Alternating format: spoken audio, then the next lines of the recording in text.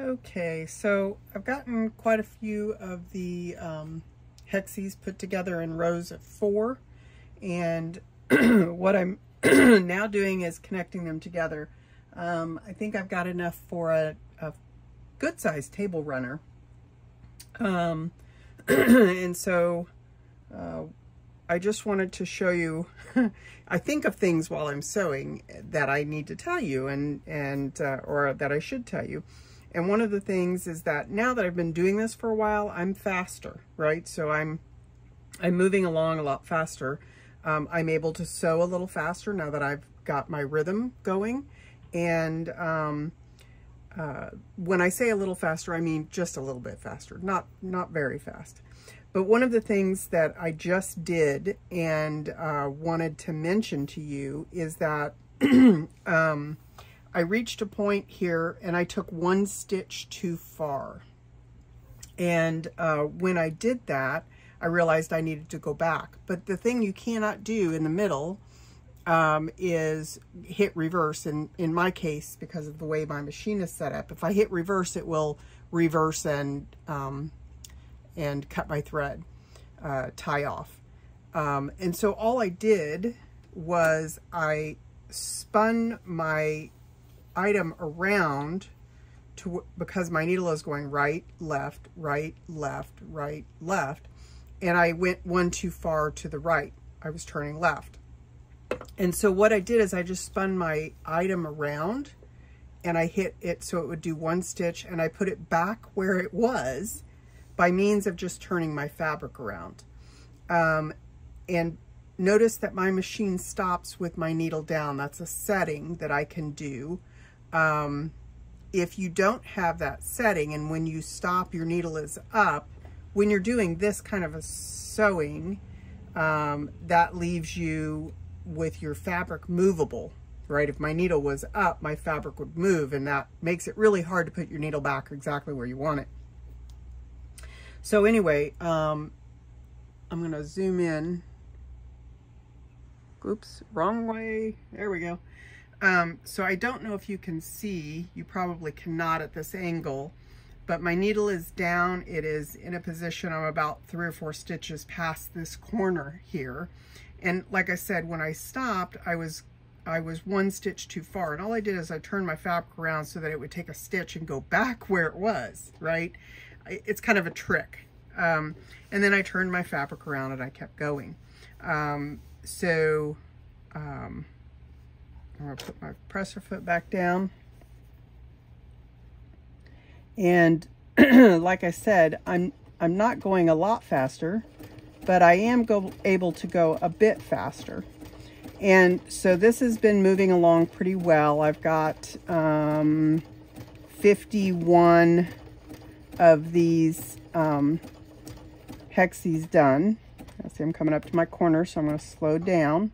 And because I'm turning right, I'm going to stop with my needle on the right stitch in the spot I want it in. So I go 1 over, and now I'm in the exact spot. If I went 1 more stitch and it went to the left, then when I turned right, it would have me in the wrong position.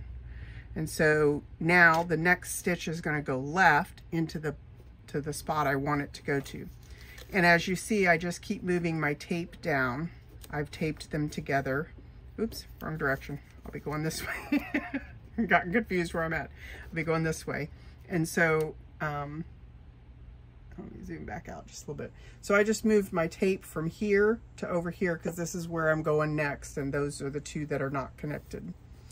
And so I just keep going.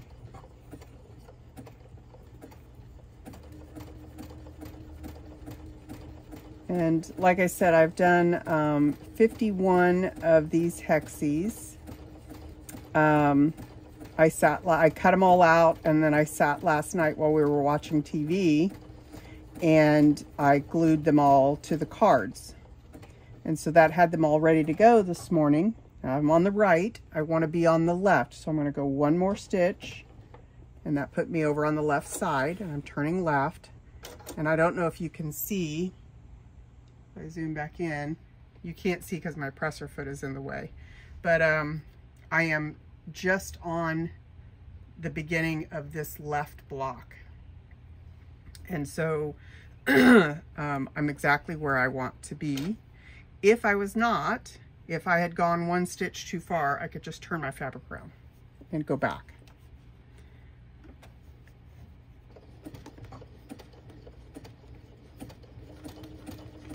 And so, like I said, I am able to go just a tad bit faster. I'm going to move my tape. The other thing is that some of these blocks I've noticed I've really got to push them together this way. Oops, you can't see that. Let me go back to normal. I have to kind of press them together this way to make sure that my edges are lined up and that the needle is picking up both sides. Now again, it's not taking very much. It's just taking a small little bite of each side of the fabric, each piece. And so it's only getting, you know, a few threads of each side of the fabric.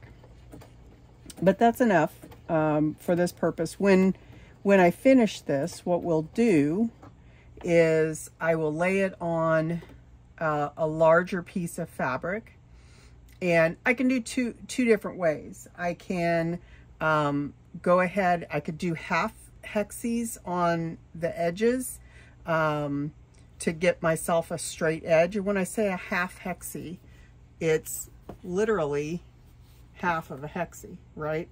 And so if I put a half hexie in there and it was only, you know, this half, I would then have a straight edge.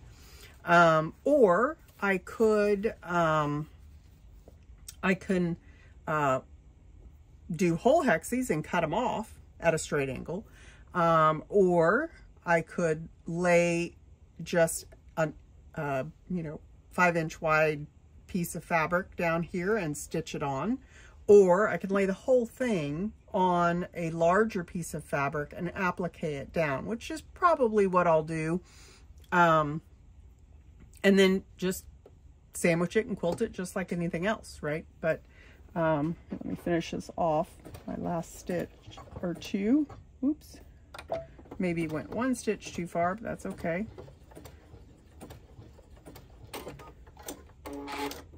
Okay, so now I have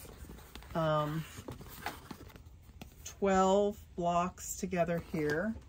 I have the original, the ones I started on yesterday, and there's 12 stitch. And you see how you can see through this one because I took one of the hexies out, you see, and then I ironed it down. So a trick is, if you, now that I've got these surrounded, I could take this one out too, because I've got something all the way around.